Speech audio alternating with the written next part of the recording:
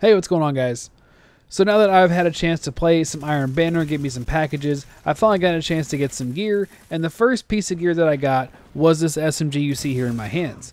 This SMG is definitely one of the new top tier ones, if I had to guess, because just on its range alone, it puts it almost in auto rifle levels of range. Now the accuracy will not compare to an auto rifle at mid-range, however, you will see a lot less damage fall off. So on the lucky shots you might be getting, you're still going to get a decent amount of damage up to a certain degree. Now you're not going to get it fully into mid-range or even closer to long range. You're not going to get any damage beyond like 6 or 7 per shot.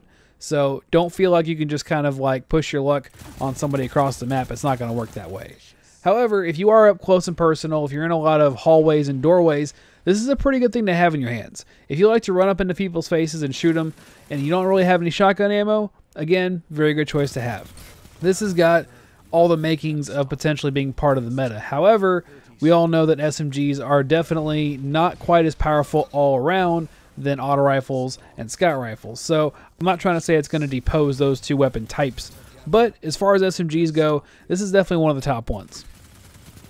So like I said earlier, the range on this is exceptionally high for an SMG.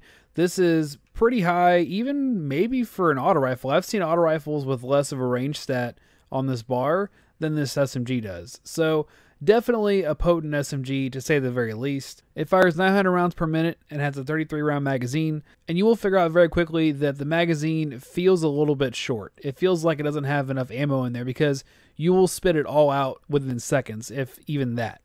I've noticed that there are certain gunfights where if I don't have all my shots land, I'm going to have to reload the middle of the gunfight, and sometimes that does get me killed, so keep that in mind when you're using this gun. Its intrinsic perk is Adaptive Frame, a well-rounded grip, reliable and sturdy.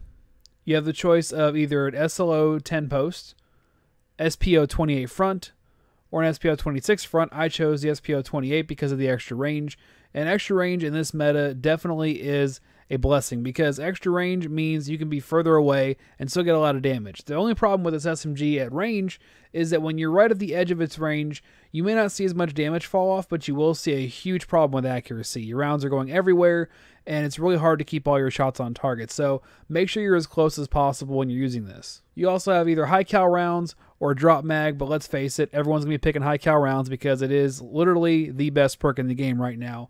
So of course, that's why I have it picked. And his trait is Threat Detector, increased reload, stability, and handling when enemies are in close proximity. Now, I have yet to really feel a difference with this perk on. However, I have felt that despite its shortcomings, this SMG performs very well for what it is, and I would highly advise you to keep this on you. As far as how useful this is in PvE, I haven't gotten to try it out just yet. I literally just got the gun a few minutes ago.